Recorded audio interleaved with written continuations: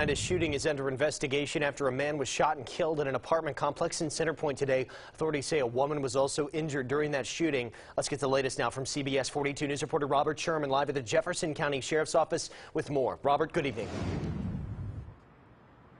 Good evening, Jack. You're exactly right. The Jefferson County Sheriff's Office says that they have one adult male in custody right now, but what they tell me is the most disappointing aspect here is that this whole incident stems from what they call a silly argument.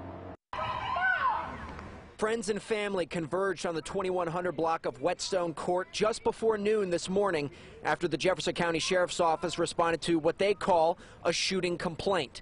When they arrived, officials tell us that an adult male was suffering from apparent gunshot wounds and ultimately died at the scene.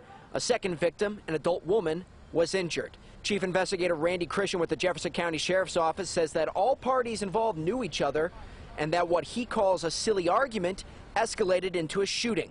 He says in these instances, one needs to learn control.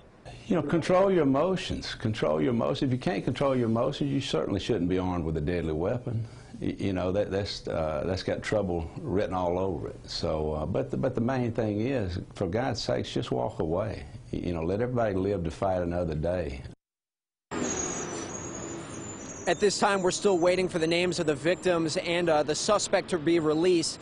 Sergeant Jack Selfa with the Jefferson County Sheriff's Office tells me that we should have some of that information tomorrow morning. But when we do get that information, we'll share it with you on our website and the CBS 42 News app.